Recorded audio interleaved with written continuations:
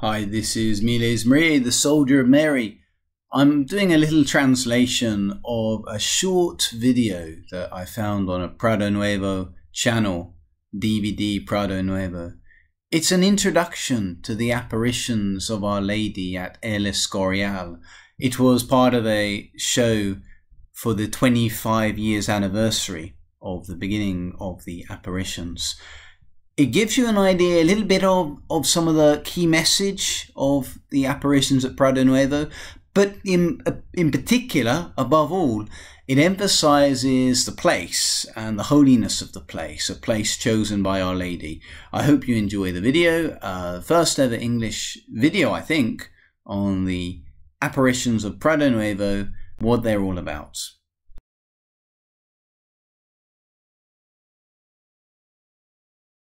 PRADO Nuevo, 25 years of Fruits.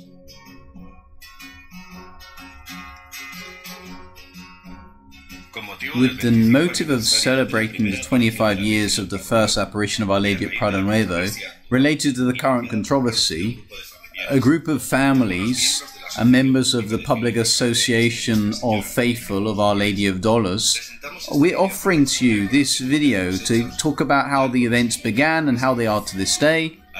And also, we're going to talk about the religious phenomena that happen and the work of love and mercy. The 14th of June 1981, Sunday of the Holy Trinity, they began the apparitions at El Escorial to Luz Amparo in the field of PRADO Nuevo. On top of a tree near to a fountain, Our Lady appeared as Our Lady of Sorrows and asked that people might construct a chapel and that they might think about the Passion of Christ, which has been forgotten about, ignored. She added, "If this happens, there'll be cures. This water will cure. All that come here to pray every day will be blessed by me. Many will be marked with a sign of the cross on the forehead. Do adoration, do penance." These extraordinary happenings have become very widely known with increasing resonance, going even beyond our borders of Spain. Many people have been impacted on visiting PRADO Nuevo. They perceive here something really special interiorly, and it's not easy to put into words. Also, on getting to know Luz Amparo, the chosen message of God, the chosen messenger, they've been touched upon meeting her. The Church has always maintained a prudent silence regarding the apparitions. In 85, the Cardinal of Madrid, Don Angel, may God rest his soul, published a note, an official note, which made some considerations public, and among them it said it was non constat supernaturale, the apparitions in the place known as PRADO Nuevo. This phrase, non constat supernaturale, has had many bad interpretations to it, and some badly intentioned. Let's make it clear that this doesn't deny or approve the phenomenons, because they hadn't finished that long ago, they hadn't started that long ago, and the bishop hadn't been able to make a full analysis of them to give a definite statement. There's been a lot of confusion as a result of this, and some have even said that the Church has condemned the apparitions and going to the place. So the Archbishop actually himself made clarifications on his statement, saying it wasn't a prohibition. It was just a Church taking its normal prudent approach, a habitual approach in these cases. He said that he would make a further declaration himself later, but he said, "My saying non constat doesn't mean it didn't happen. Please be patient." Here's some things that flow from his full statement. Don Angel Siqueira's note tells that the apparitions could be supernatural. Secondly, the people are very much allowed to come to visit El Escorial and to do religious acts there, like rosaries, wear the crosses, so long as they respect the ecclesiastical laws and the legal laws, civil laws. Okay, that religious shouldn't wear their robes when they go to the place, because it could suggest that the apparitions have had complete approval. But we've got to say that in spite of this note, we should follow by their fruits you should know them. Let's look at the fruits and further approbations that have come. The current cardinal has named chaplains. This gentleman here, this priest here, and this priest here have been named chaplains of Prado Nuevo. From 85, a new phase has begun. Luz Amparo, in complete obedience, followed the request of the cardinal not to go with the pilgrims on the first Saturdays of the month. That was really hard for her, but she did it. The same faithfulness to ecclesiastical authorities has happened with all those people directly linked to the things that happened. This behavior of both the followers and the visionary is one of the distinct signs that gives credit to the apparitions. Through the first years of these religious phenomena, with the desire of doing works of love and mercy, a group of people who are really close to the actions spontaneously establish in 88 a foundation, a charity of Our Lady of Sorrows, which had official status from 1989 with the Minister of Social Services, and they give accounts to him every year.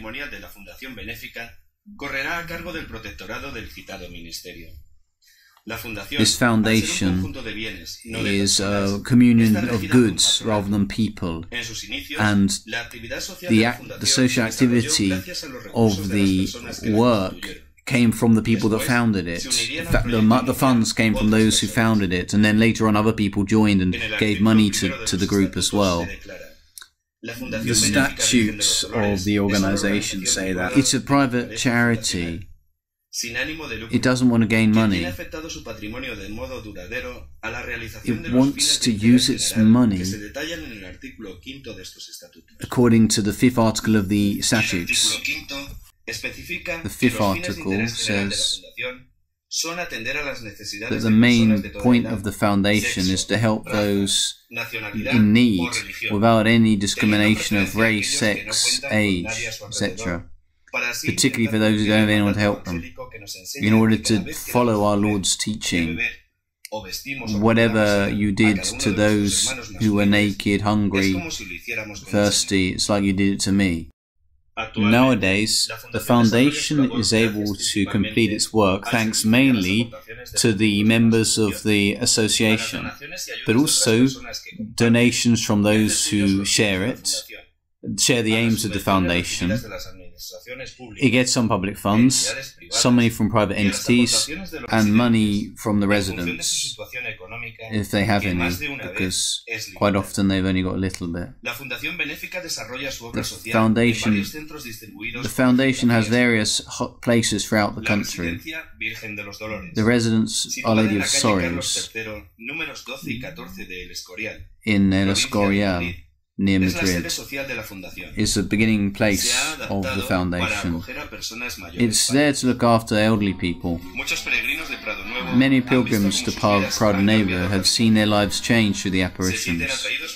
They've been drawn back to a spirituality.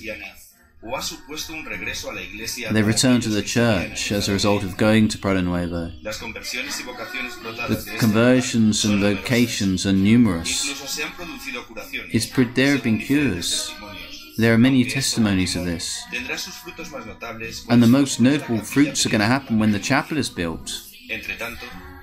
Among all, the pilgrims that come here are waiting patiently until the church gives its full approval. They're following the calls of Our Lady to approach to this place, that you might receive grace, special grace, my children, to help you to save yourselves. So there we go. Maybe two things just to draw from this. The first one is that Our Lady clearly was speaking in her messages about the importance of meditating on the passion, of love of neighbor, and of adoration, of coming to the place PRADO NUEVO, and a chapel should be built there. And that something that flowed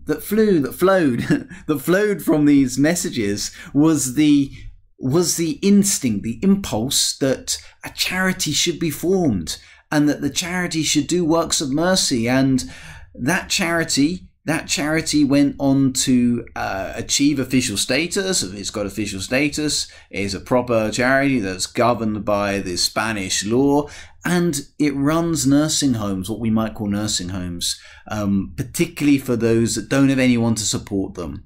And it looks after people as an expression of the commandment of Christ.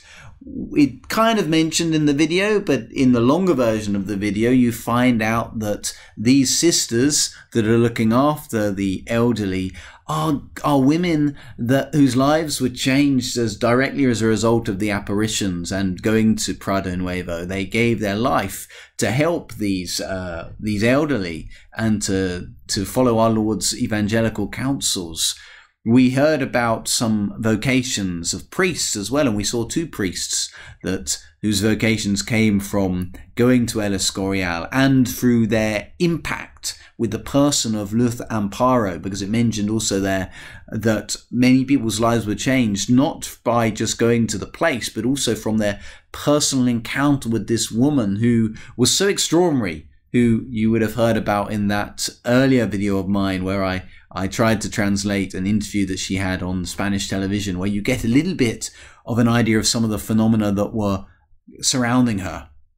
What a holy woman she was. The other thing the video really mentioned was that the people that are linked to the apparitions are trying to be really obedient to the hierarchy of the church. And actually the hierarchy of the church, as expressed by the Archbishop and then the Cardinal, the hierarchy has been fairly open towards the truth of the apparitions. It's the foundation of Our Lady of Sorrows has got approval of the Cardinal. The foundation that does charitable work has approval. The Religious Order of Women has approval by the Cardinal. And although this video mentioned about how people that go there, priests and nuns, can't go in their robes, they can't go identifiably, that's now gone. More recently, the church has said, well, that's no longer the case, and actually the Cardinal himself went and said masses at a temporary chapel. It was only a temporary chapel that was built at PRADO NUEVO. The actual one, according to the specifications of Our Lady,